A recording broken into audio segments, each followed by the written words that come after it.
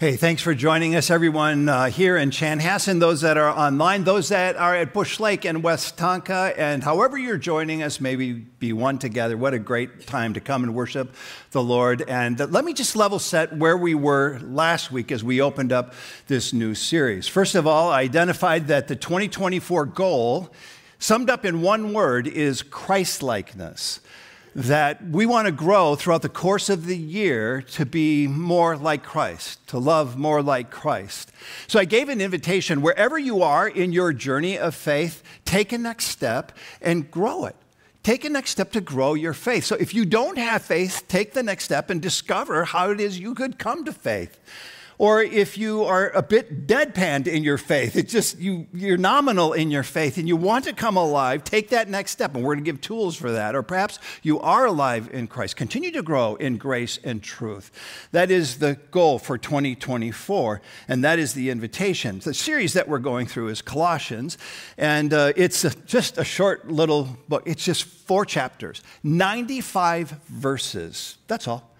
And it is a book that is compelling because it takes 13 minutes to read. And so I challenged you last week to try to read Colossians through at least one time a week. But you could read it 12 times in the length of a football game. And if you did that, you would begin to saturate your mind with the beauty of this incredible letter called Colossians. It's such an important one in our journey. So we'll be doing this over the next 8 weeks.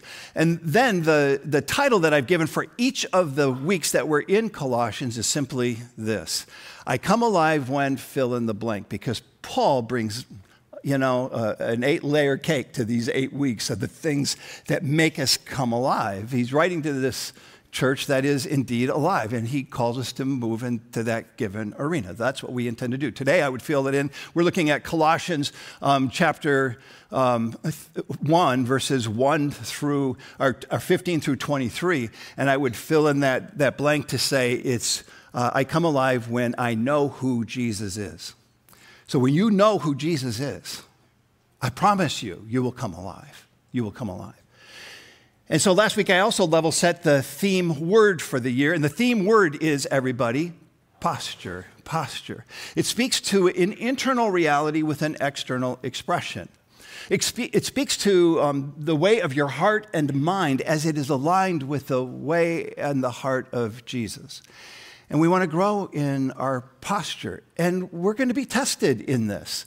There's a lot of things on the big scale that will test us. We have another election this year, which is just one of 64 taking place around the world. I mentioned that last week. There have been 5 elections around the world already, and there's turbulence that's entering into the world because of elections. I'm not sure, but we get, discombobulated during an election cycle, and that's before us. But it also happens in the simple ways, too. After I preached the message on posture last week, that word was front and center in my mind, and I would be challenged with my posture on the very first day. And I just preached it, so I felt an accountability to God, to you, and to myself, because I just preached it. But after the service, left a couple hours later and went to the airport because I was going to a leadership conference in Florida.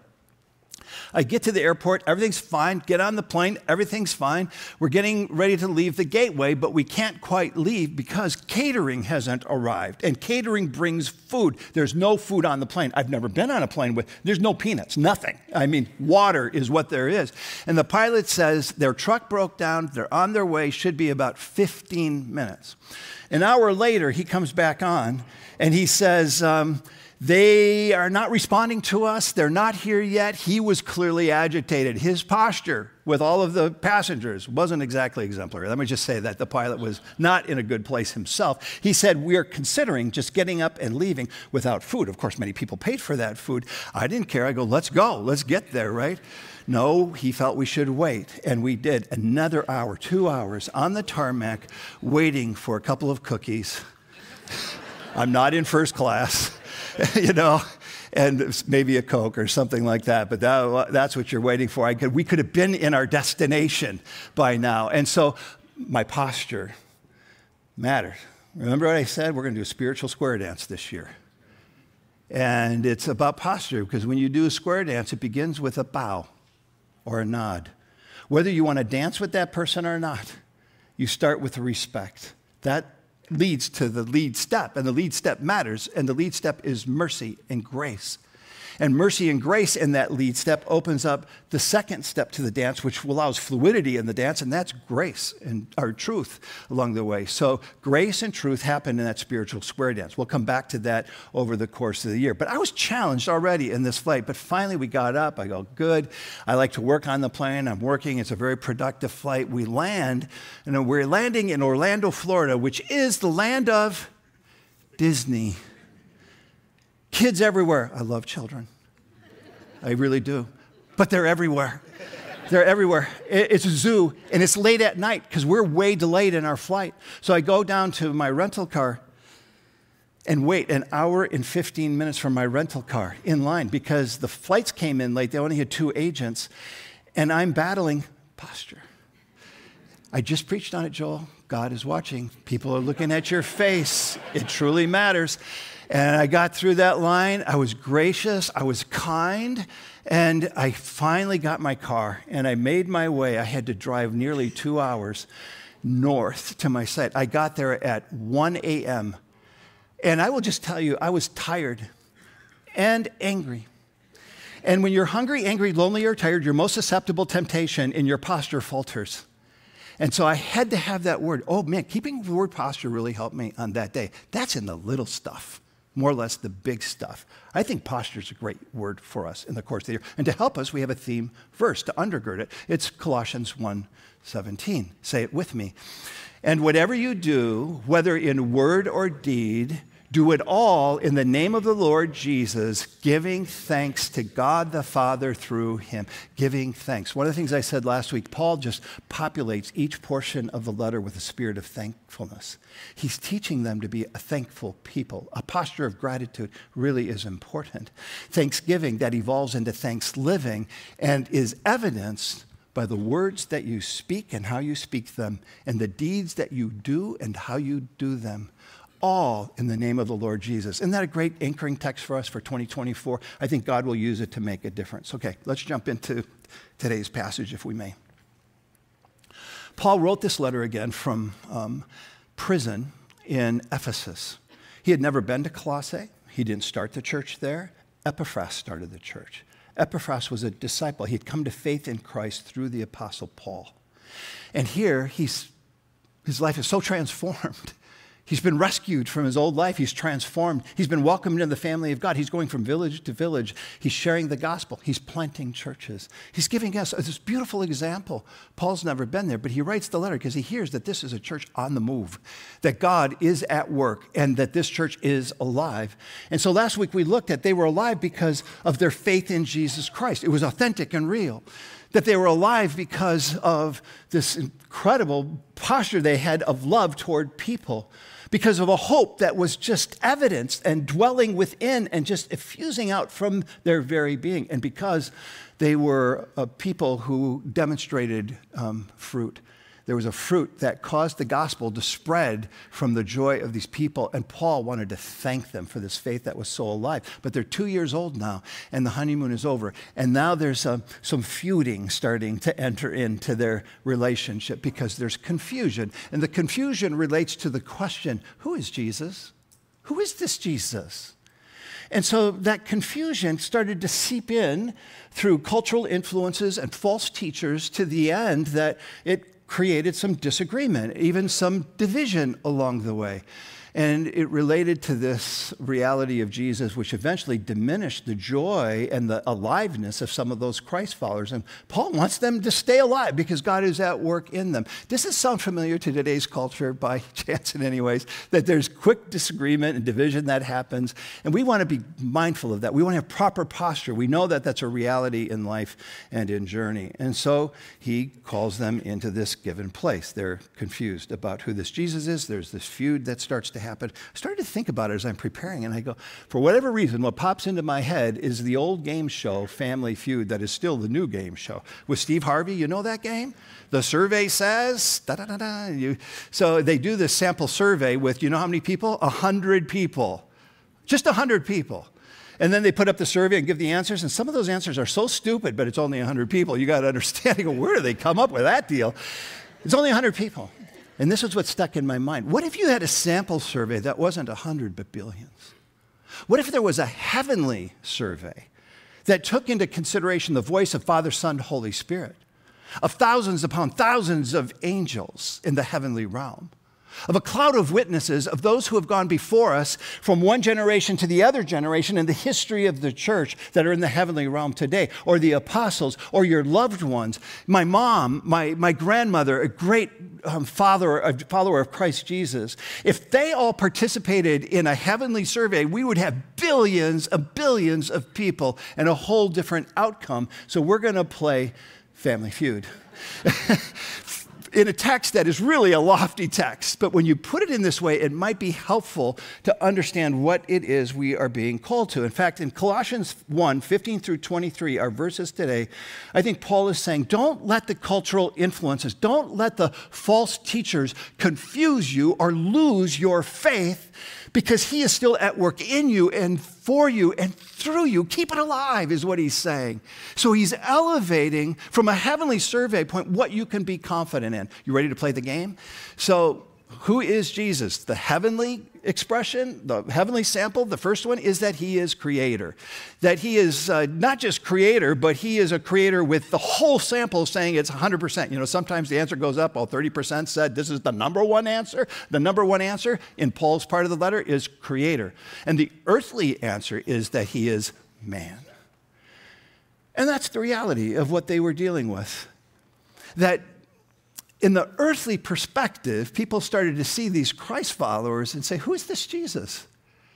Because you're saying that he is a creator, and he may have been a good guy. He walked around from village to village. He did really good things. He was a great teacher, but creator, no way. You're saying that he comes into the flesh and that he goes to the cross and he dies for sin in order to bring us into the family of God, to be in the presence of a relational God? He goes, no way, that can't be the case. That is just not possible. And so then Paul begins to elevate from the heavenly survey what our billions would say, that he is creator. We find it in verses 15 through 16. The Son is the image of the invisible God, the firstborn over all creation. For in him all things were created. Things in heaven and on earth, visible and invisible, whether thrones or powers or rulers or authorities, all things. All things have been created through him and for him. So the heavenly survey says he is creator. I've emphasized this through the course of the years, the G-O-E, that God is over everything, that everything comes from God, everything belongs to God. Everything is ruled by God, and everything is returned to God. And we learn in this given text and throughout the scriptures that Jesus is the one who comes alongside and is the agent of that change. In Genesis 1, we read that God created the heavens and the earth and everything in between and said it was good. But we're also told that Jesus was the creator of that good. That he is the creator, the originator, that he indeed is the one who comes to architect and design. Everything exists because of who Jesus is. So we read in the scriptures that the mountains declare the glory of God through the work of Jesus. So when we see mountains, they speak to us in a special way because of what Jesus has created for us. The mountains declare the glory of God. And I think you know that's to be true. When we took our first ever family vacation to the mountains this past summer, and we were in the lower part of the mountain on the west side, and one of our family members one afternoon took a hike late afternoon to the top of the crown of the mountain onto the east side where the sun would be setting. And we decided to go up there every time because you know what we saw? We saw, wow, take a look at this video. This is from my daughter. And we saw a field with beautiful flowers and the mountains declaring the glory of God. And a fox went by and a deer went by. So every evening we went to this crown to watch the sun set. My daughter put this on Instagram with the sound of music playing behind it, but I don't have copyright for that, so you don't get the sound of music. But the hills are alive. They speak to us because the mountains declare the glory of God. And the creative agent to create those mountains is Jesus himself. And the stars reveal what for us? The vision of God. And the work of Jesus creates for us the stars and a promise that comes with that vision for relationship. I mean, when you think about looking at stars, they speak to us, don't they? Do you remember the first time you looked into the heavenlies and you saw the stars and you go like, wow. And I was a young boy. I was in South Minneapolis, Powderhorn Park, going on to toboggan down the hill at Powderhorn Park. And I get up there and I lay down, and even in the city, the stars were brilliant that night. And I was taken, boggled, like, where did they come from? How does that work? In a young boy's mind, you know how it is. It just captures your attention. Well, if you look at what we're learning today, it's extraordinary. The James Webb Space Telescope has given us the clearest and the deepest image of the universe. And here's an image, most recent, of the sophisticated nature of the universe. They believe that there is between 100 to 200 billion galaxies in this universe. And the galaxy that is closest to us, of course, is we're under the hovering galaxy known as the Milky Way. And they believe that within the Milky Way, there are 100 billion stars just in the Milky Way. Now, we see the stars, and they speak to us in a powerful way. But we're reminded that Jesus is the creator, and that he is the originator, and he is the architect, and he is the designer of those stars. But they are connected very much to the relationship that God envisioned for us. So you read in Genesis 22:17, I will surely bless you and make your descendants more prosperous, or more in number, multiply them than the stars in the sky.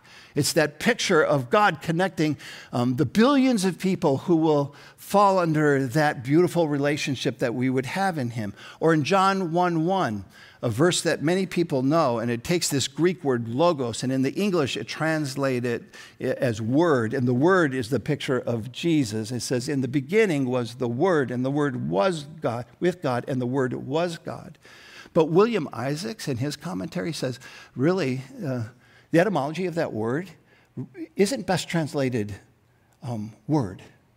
It's best translated relationship. In the beginning was the relationship. And the relationship was with God. And the relationship was God. You get the intimacy of God's creative power in the cosmos, but his vision and his intent of his creative power with us and our relationship with him. And so in Colossians 1:15, our verse for the day, it says, the Son is the image of the invisible God, that we are created in the image of God himself for a relationship with God. And we find the affirmation throughout the scriptures, like in Jeremiah 1:5, before I formed you in the womb, I knew you. Before you were born, I set you apart. So we have this relationship from the very beginning. He knew about us coming. And when we were born, he set us apart from it. We were with some friends recently whose daughter is pregnant. And, you know, you're proud when you're in that way. So they pull out their phone. You want to see a picture? And they had a 3D ultrasound of the baby. And they showed it to us. And I was blown away. This is the ultrasound of their baby. This is 22 and a half weeks. And I'm thinking, we didn't have ultrasounds like this. Anybody else agree? I mean, our ultrasounds were not much more than a blob. And here you see this defined form, and just reminded of this life-giving God who has a vision for us to have a relationship with him. I just want to say, we have special guests on our campuses at Bush Lake today, Westonka, and here from New Life Family Services.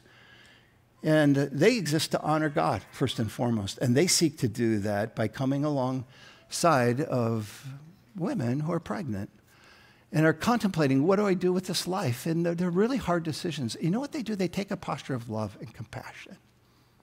And they sit, they try to understand the story, try to bring life-giving counsel to these young women. So we come along from the beginning of the church, and we volunteer. So at Bush Lake specifically, you have made that a priority of your volunteering over there. Great for you. We have financially supported them from the beginning. We just recently invested into the opening of a clinic in the Phillips neighborhood that would come alongside and provide resources for appointments and ultrasounds like you just saw here to help them make good decisions. So they're at our sites, at all of our sites today. It's Sanctity of Life Sunday that we're celebrating. So I just want to encourage you to stop by. Thank them for the good work that they do, coming alongside of women, making hard decisions. And thank them for that work, but you might want to volunteer as well and just make yourself available to the end that God would prompt you. So, coming back to what Paul says, why does it matter that Jesus is the creator? It matters because in the Colossians passage we have, it says, by Jesus, all things were created through him and for him. It matters because we ask those essential questions. Who am I?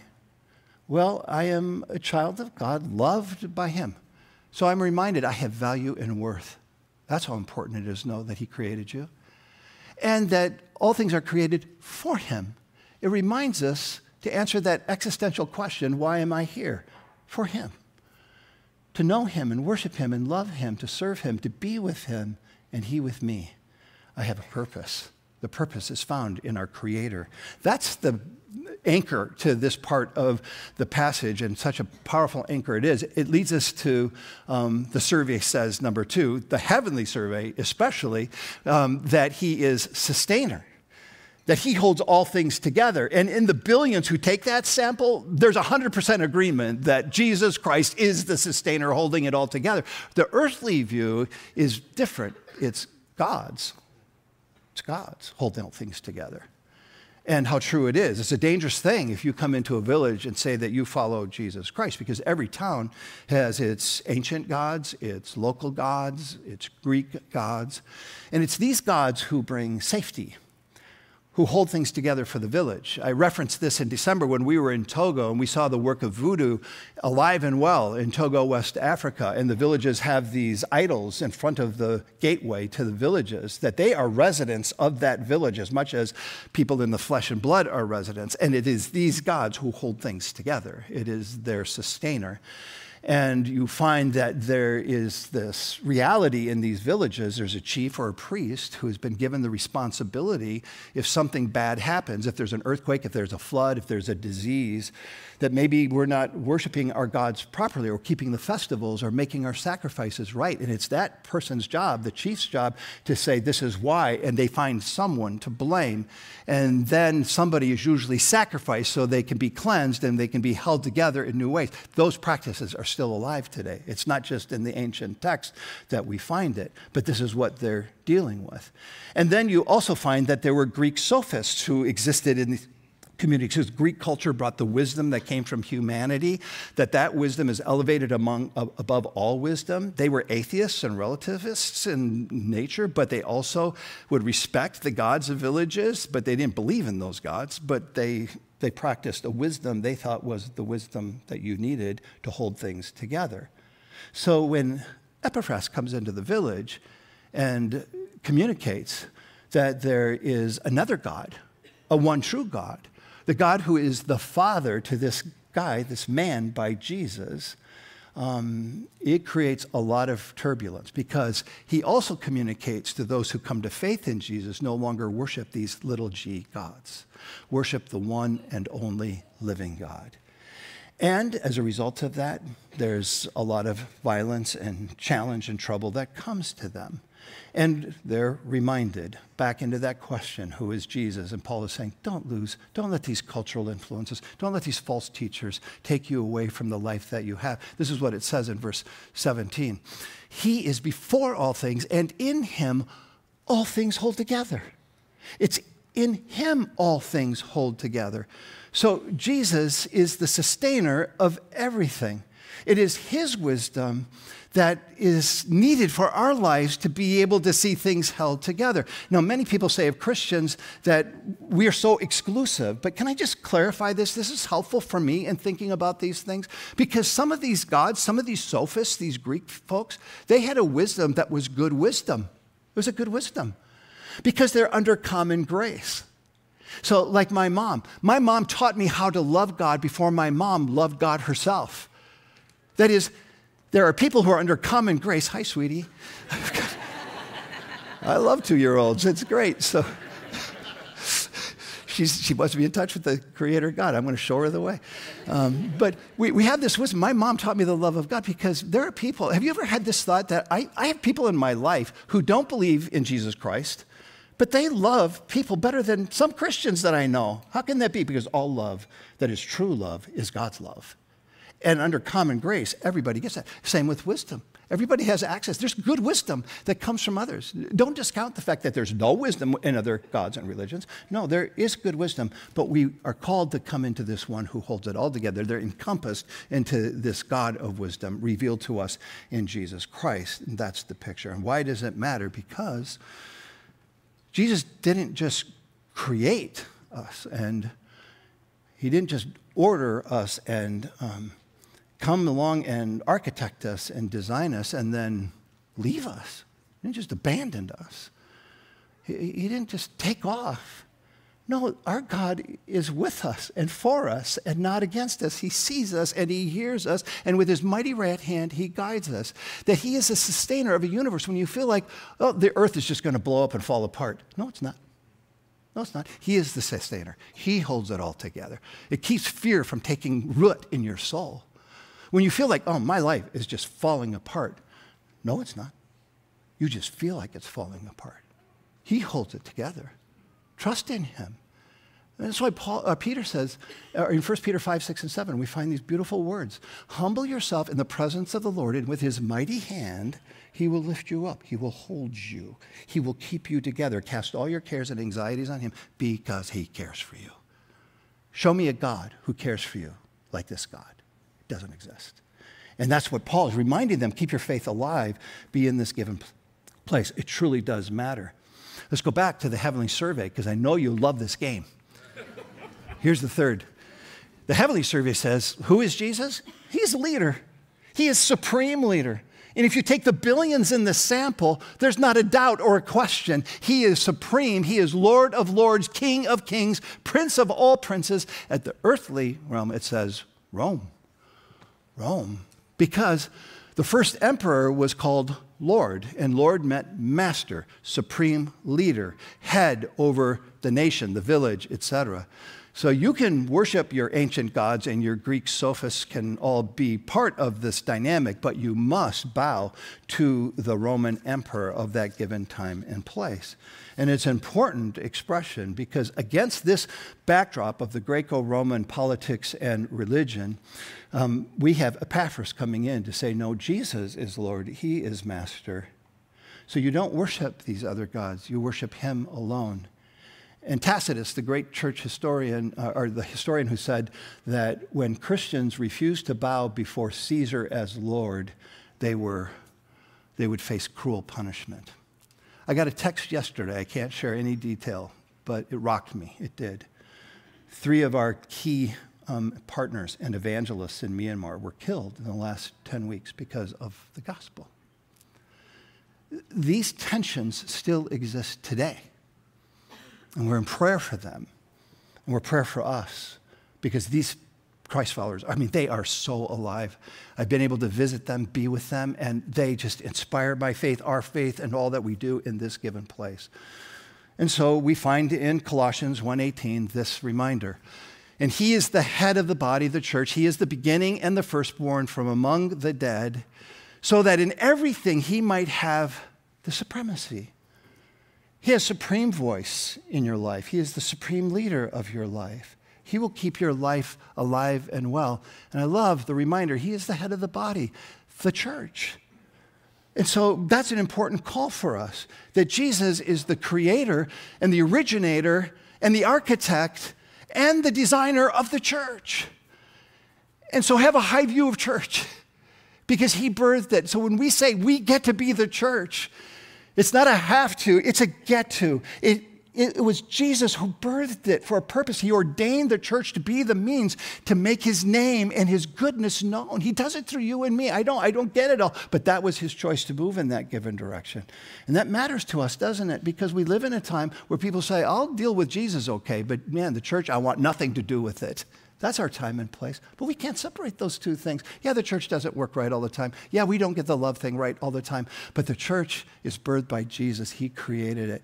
And we would dishonor him if we have nothing to do with the church, because we do. We're connected together. There's one head to the church, and you know who it is. It's Jesus Christ. It is not the Pope. It is not Joel. It is not our campus pastors.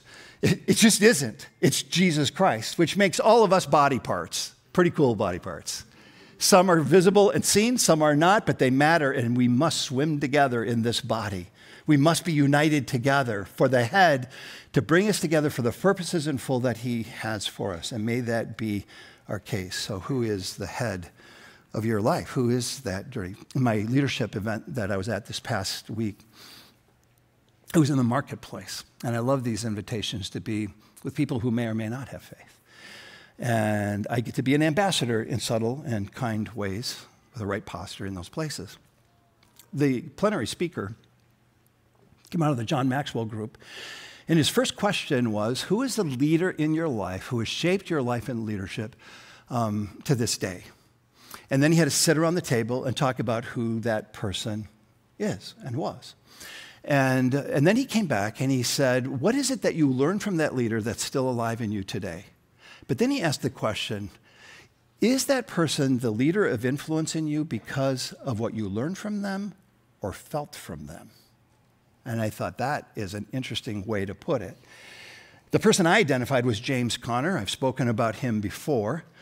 When I was 14 years old, he was my lit teacher, and he taught medieval history to ninth graders. And he had a ruler. And he would walk around the classroom and he slapped the desks with the ruler when he was going through. He just had a passion for medieval history and kind of, kept you awake. And he was an amazing teacher. And he taught me not only words and a love for literature, which was born in me at 14 years of age, but he also taught me how to drive. He took interest in other young guys who had come from single families and he invested in them. And he taught me how to play chess. He just taught me a lot. But what he made me feel motivated my learning all the more. After I graduated from ninth grade, went to high school, he went to Europe. And when he was in Europe, he bought 4 of us guys a special gift. And I got this wallet that he purchased in Italy, and I keep it in my front desk. And in it was a letter. It wasn't a simple note by any means. It was a 4-page letter. And I keep it there, and I read these words, and they speak to me powerfully, to say the least. And he speaks about the relationship that he has with students, and he confesses that he's reached the old age of 30. Honestly, when you're 14, I thought he was 80. He thinks about the fact that he may not be married and have children, which, by the way, I'm still in touch with him, and he's not married, and he doesn't have children. But he goes in this descriptive picture, and I'm not going to read the detail of it, but he talks about sitting on a cliff. They were in Greece, and he was writing this letter on this cliff, looking at the sheep below, this beautiful setting. And he reflects, and he says, if I was to have a child, and I could have a son, I'd want a son like you. And I read that, and I go, as a 14-year-old kid, how I felt in that really matters. And that's true for you. We learn the will and the way of the Lord, and it's marvelous. But when you learn that you are loved by the Creator, the originator, the architect, the designer, something happens in here that is just extraordinary. That's why it matters. Who is this Jesus? One last one, and briefly before we go. And that is, if I could go back to the survey, reconciler. Who is Jesus? 100% of the survey would say he's a reconciler, but the earthly response would be me. Me. That we think that we're reconciled to God by who we are, the good we do, how kind we are. Certainly God would welcome me into a relationship. Like we detach and we make it about us, but it's all about him and his grace and his mercy. He does the reconciling work that brings us into his presence. And how important is that? We learn in the next verse. For God, who is pleased to have all his fullness dwell in him, and through him to reconcile to himself all things, whether things on earth or things in heaven, by making peace through his blood shed on the cross. He is the peacemaker. Would you like to have peace in your life? Would you like to have peace in the world? He's the creator of the peace that makes that happen. No one can make that peace happen the way he does. So he is the reconciler. He does the work of shedding his blood on the cross to make the way so we can have a right relationship with God. But that's not all. He makes us ambassadors of reconciliation. And that's why Paul reminds us, as much as it is possible and as it depends on you, live at peace with each other. Friends, when we have conflict, we don't just get to leave it. We need to reconcile it because of what Christ has done for us. I was part of a racial healing experience these last couple of days at our Bush Lake site. And we have 8 churches, 4 black churches, 4 white churches. We're coming together to advance the goodness of our reconciled. We know that we've been reconciled in Jesus Christ, but we don't live that reconciliation out very well. We're learning how to do that better with each other. One of the black church leaders says, I've got a word for us.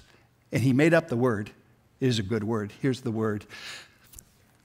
All us we. Say it. All us we.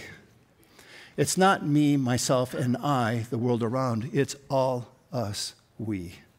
Reconciled by Jesus Christ. I love this new word. You will hear it again. Let us be all us we because of who Jesus Christ made us to be. And let him lead us in the journey because we stand before Jesus. And who is Jesus? He is creator, your creator. He is sustainer, the one who holds you together and the world in which we live.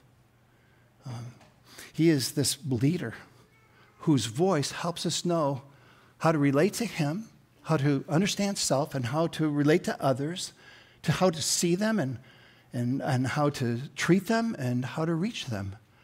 And friends, he is the reconciler. And there's no one else that can take that place. Thank God Almighty that Jesus is our reconciler. So with that said, would you stand and let's close together in prayer.